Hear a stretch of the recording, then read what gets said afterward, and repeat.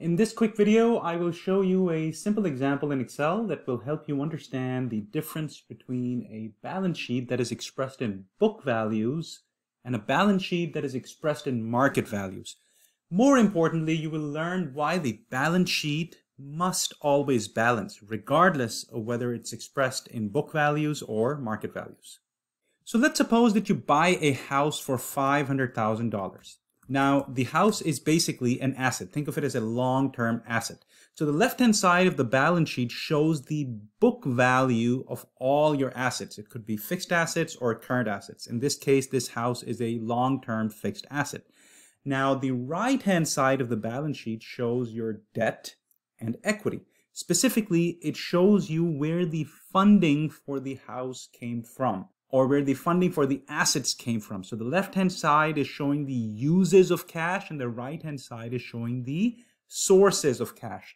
Now let's suppose that you got $300,000 worth of debt and maybe $200,000 worth of equity. So this is fairly standard. Whenever you go out there to buy a house, you typically take on some debt and put in some equity. As you can see, the balance sheet is balancing. This is the standard way in which we think about a balance sheet. The balance sheet is simply doing some record keeping for you, saying, hey, if you bought a house for $500,000, this is the asset that you bought, and this is where the funding came from. This is the record. Now, let's suppose that the day you buy the house, the very next day, news comes out that Disneyland is going to be opening a theme park about 2 miles away from your house. What would happen? In all likelihood, the value of your house and all the houses in your neighborhood is going to go up.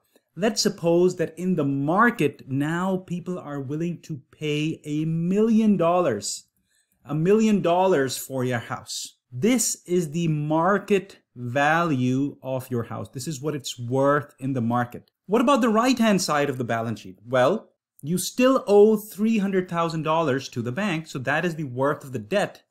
The question is the equity worth $200,000 right now? No. In fact, the worth of your equity now is the difference. In other words, this is now worth $700,000, which is why the balance sheet is now going to balance. Put differently, when you bought the house for $500,000 and put in $200,000 of your own money, when the house becomes worth $1 million, this is a great investment for you. Why? Because you only put in $200,000, you borrowed $300,000. Now you have an asset that is worth $1 million. If you went out there to sell this house, you'll get $1 million. You pay down the debt of $300,000 and pocket in the $700,000, which is your equity. That's the worth of your equity. And so as you can see, the balance sheet is still balancing in market value terms. But please understand, this is something that we don't see on the books.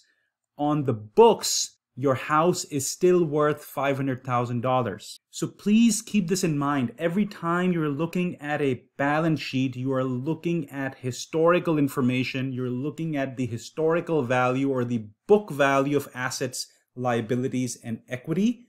Market value of assets, market value of debt, market value of equity is something that you do not see in a typical balance sheet that is reported by companies.